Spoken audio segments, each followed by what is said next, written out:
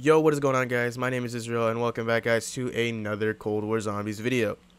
In today's video, guys, we're going to be going over some Outbreak tips and tricks, and overall I'm going to be going over some tips and tricks that a lot of people should know that will actually help them in Outbreak, because I think that I'm very good at Outbreak and I'm usually going 20 plus, so I think a lot of you guys would benefit from this video. So make sure you guys hit that subscribe button. And also like this video if you find it very useful, and comment down below any other suggestions for Outbreak tips and tricks to help other people that come across this video. One last thing, guys, if you guys are new to the channel, make sure you guys, of course, are subscribing.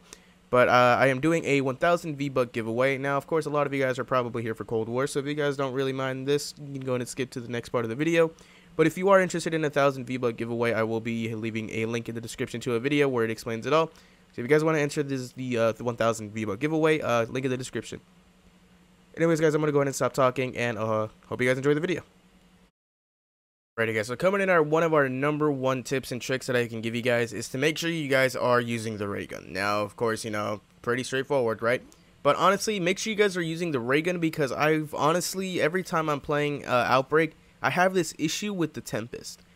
If you guys don't know who the Tempest are, and you guys haven't really ran into that many of them, which you probably have if you played Outbreak, but the Tempest are the electrical people in, you know, they're mini bosses, and honestly, they are very annoying, and usually they are disabling my vehicles, and honestly just giving me a hellish amount of time to kill them. So yeah, so pretty much the best advice I can give you guys for the Tempest that I found that works the best is to use the Raygun.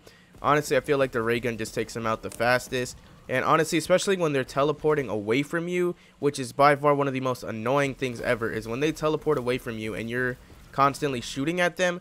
It is just making it so much easier if you're just using the Raygun, because if you try to get up close and personal with a shotgun, you know, it doesn't really work.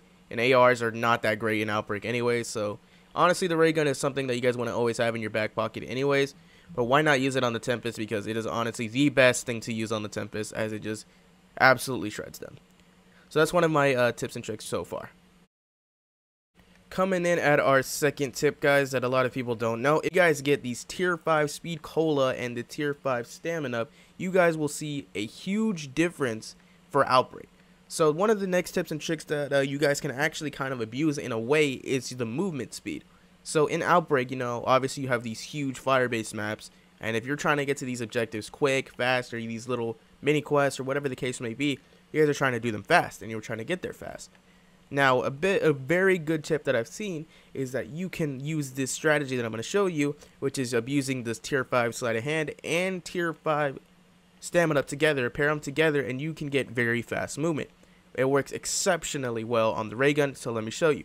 So pretty much what you're going to do is you can, for one, I wouldn't recommend doing this with a Raygun, but you can, of course, you know, shoot and sprint at the same time. It works very well, gives you faster movement. And the second one, which is what I mainly would recommend, is for when you guys are, you know, sprinting, you can reload your weapon and it'll make you still sprint and move faster. So you can abuse this, just shoot one shot, reload, shoot one shot, reload, and just keep repeating this process over and over, and you guys will be seeing such faster movement. Now, it probably doesn't look like it in this gameplay, but if someone that has not, you know, that just got all of the tier 5 perks, it works very well when you compare, or when you incorporate both of these together. You shoot, reload, and you're just constantly moving quickly and fast. So it is a very good and beneficial tip to, you know, Outbreak, because it is such a huge fire-based map, and you're trying to get to the objectives as quick as you possibly can. Alrighty, guys, so coming in at our #3, I guess, tip or trick, it's going to be here on the map Apline. So pretty much there is a huge benefit to this map. So what you're going to do is, if you're able to spawn, mostly you're going to spawn somewhere on this side of the map. If you get lucky and spawn on this side of the map, then I want you guys to look at this tip and trick. So what you guys are going to do is you're going to come over to this big building over here, the chalet. And what you're going to pretty much do is very simple. You're just going to hop onto this little shrub here. You're going to walk around here on the little wooden ledge, and then you're simply just going to jump off, and you're going to parachute. Now, why this is so beneficial is you can literally get to the objective quickly, so fast that you literally will skip all of this running. Now, me personally, when I'm going for these tier 5 perks and, other things that I need in my skills menu.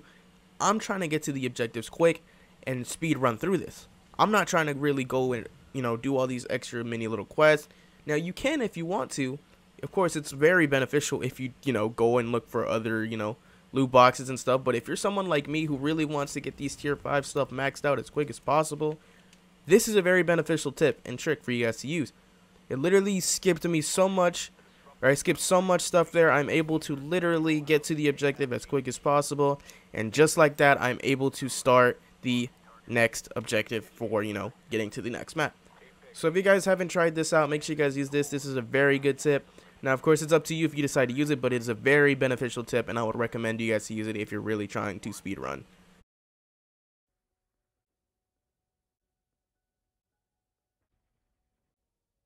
Alrighty guys, so coming in at our number 4 spot for our tips and tricks for this video, and that is simply just use the HAUER shotgun. Now, I've made so many videos on the HAUER shotgun. I've expressed my love and just absolute gratitude to the HAUER shotgun, and man, when I mean this shotgun is the best thing you can use right now in Cold War Zombies that is non-wonder weapon related. I am not joking you. You can see how quickly I drained that eliminate targets health with just the HAUER shotgun itself. I was literally using nothing else with the HAUER shotgun, and I'm just impaling these zombies and even that mini boss there so quickly. I'm just destroying zombies, and I'm on, around 17, which is a pretty high round. Not a lot of players I've been seeing are getting to these higher rounds. Most of them are giving up at certain points, at like round 8, round 10 when it gets harder.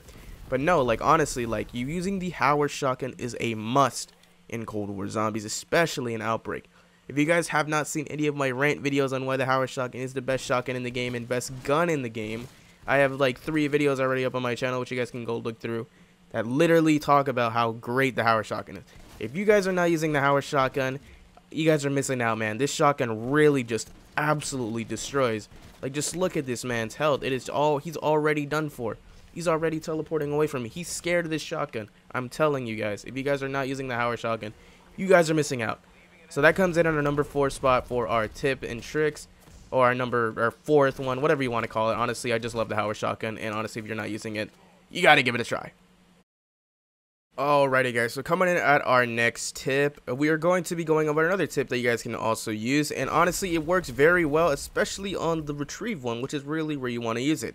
So if you guys didn't know, the retrieve one, obviously you go and retrieve 2 canisters, and within those canisters you are walking slow, you can't jump, you can't pretty much you're very limited on your actions.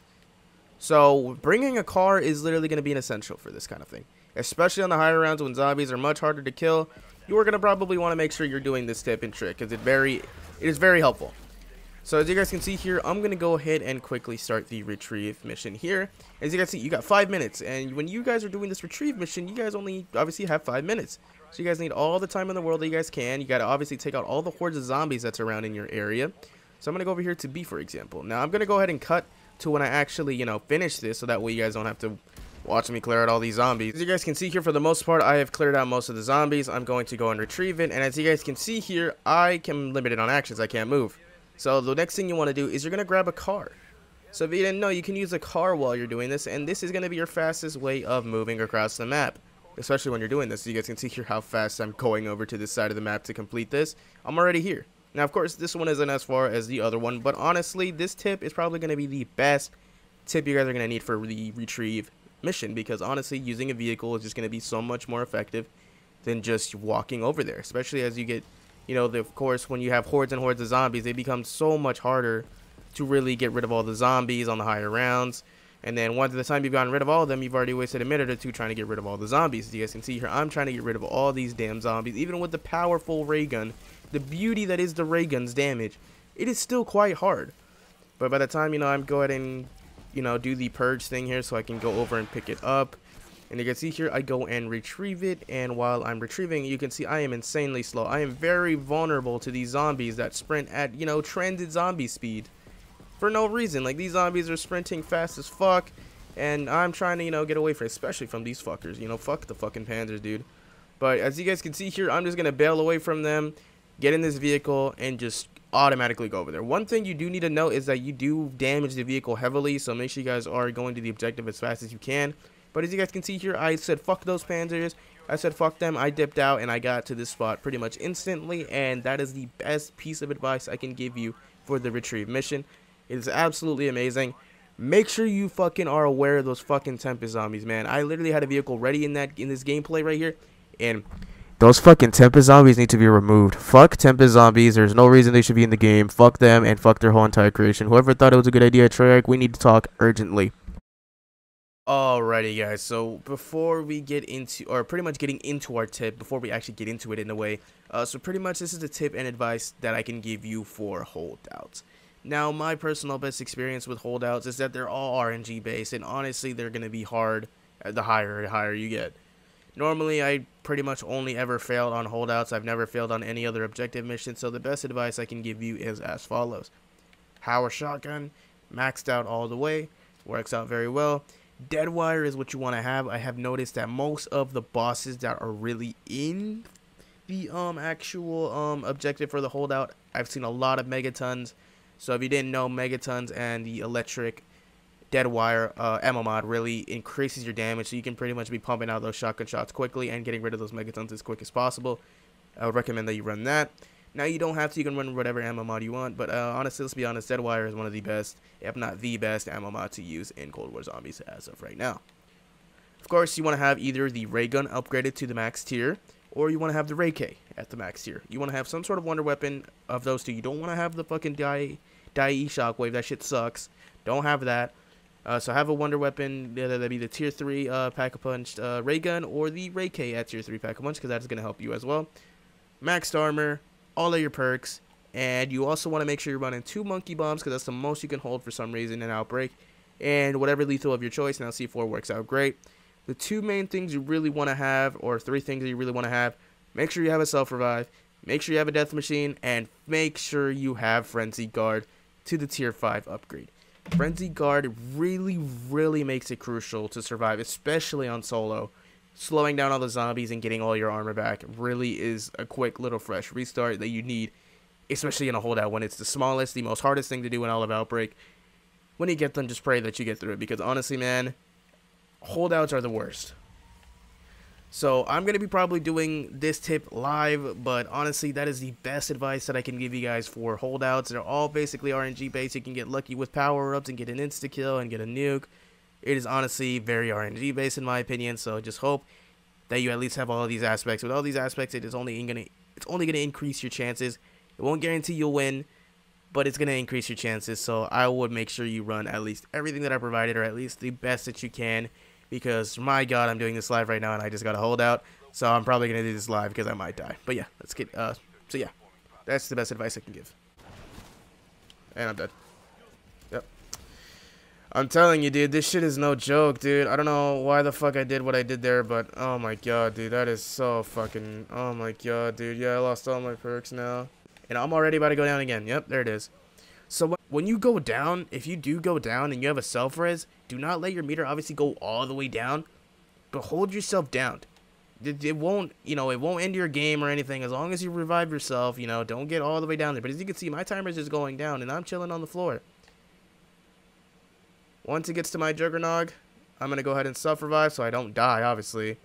And then I'm just going to go ahead and let it out. And just like that, I completed it. Not literally, not legitimately, but hey, I did it.